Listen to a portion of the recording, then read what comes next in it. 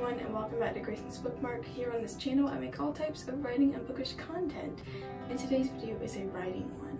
But it's also an update. Between the time that I last talked about Project Seaside and now, something has happened. Seaside has been sent out to beta readers, or I should say it was sent out. It was sent out in like the beginning of January, and now it's the end of January, and I have almost all my feedback back, and like it's really hard to describe the feeling of your work being read by someone, but you can't like fix it, you can't do anything about it, and they're out there forming their own opinions about it, and you're just like and not just someone, some 5 are reading my book, some 5 have read my book, and it's just ridiculous to think about. But throughout this whole month of January, I've been like dipping in and out of my comments that I'm getting on my document, and then like going like, don't read it yet. It's just so tempting because I get an email every time someone is commenting on the Google Doc, and I'm like, what are they saying?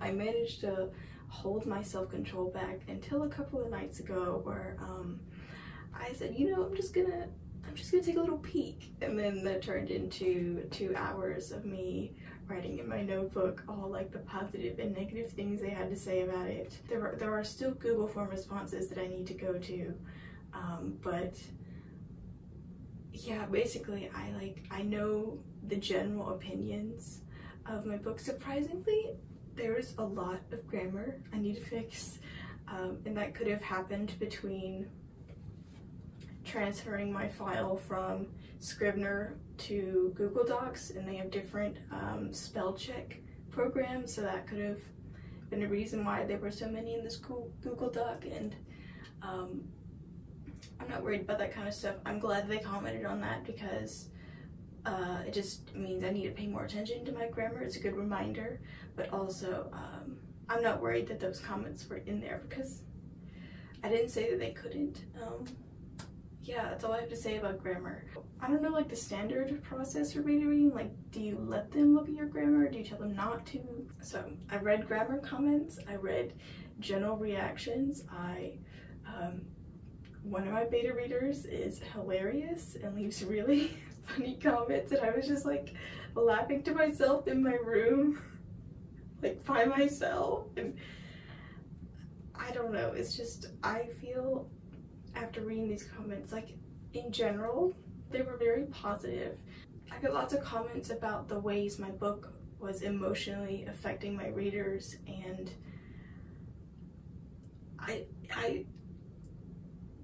I'm proud of my work, and it kind of feels like I have superpowers. Like, I can make people feel these things. I could guide them through a journey of grief and love and trying to build a relationship, and like through that emotional arc to a resolution. And it's like I did that. I did this, and I'm making people feel these incredibly strong emotions with what I've written, and I'm like, what did I actually do? I don't remember doing that when I was writing it, but yeah, it's just crazy. And the problem is I'm trying to work on this second project right now called Project Popstar. You can check out my last writing video, which is a writing vlog for that, in the cards. I think they should be on this side of the screen. And I'll also put that vlog in the description. But the problem is I peeked at the comments for Seaside, and now all I want to do is edit Seaside. But I've created a plan. I've created a small, tiny little plan for me, so I don't get derailed too quickly. I'm still expecting a few more beta reading comments to come in, and I'm going to wait until February 1st to open that Google form and to fully read all my comments. And I'm probably realistically going to do that all in one sitting. It's going to take a long time, but it will be worth it.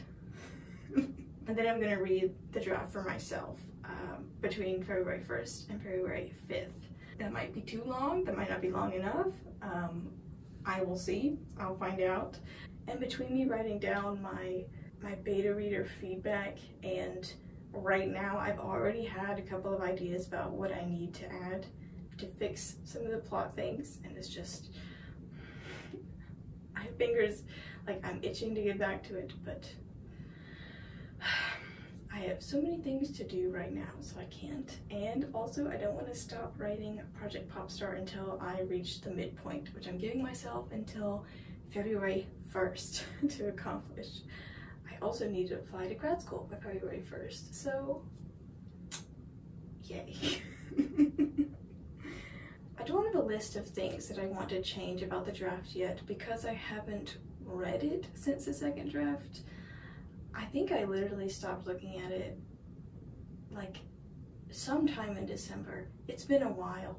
So there are a lot of things about the plot that I don't remember, and especially when I was looking at the Google Doc, I was like, I wrote that. So it's gonna be good for me to read it again. You know, I'm just excited. I'm ready to start. Can't start yet. I would love to finish the revising process, finish the third draft by, let's say, Camp Nano. I would like to finish the third draft by Camp Nano. And also during that time, look for some sensitivity readers. There are some minority groups in the book that I want to make sure I am properly representing in a non-harmful way and in an accurate way. If I have the third draft done by April 1st, then I don't know what comes after a third draft. Fourth draft? Do you line edit something before you send it out to people? Am I ready to send it out to agents after then? I really don't know.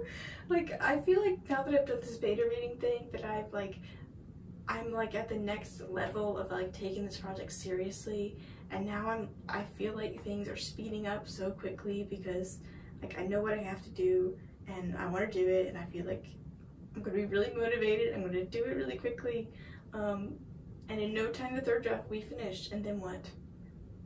Like, I feel like I'm running out of defined steps in the process, because it's clear, like you outline, you write a first draft, you wait, you read it, you write a second draft,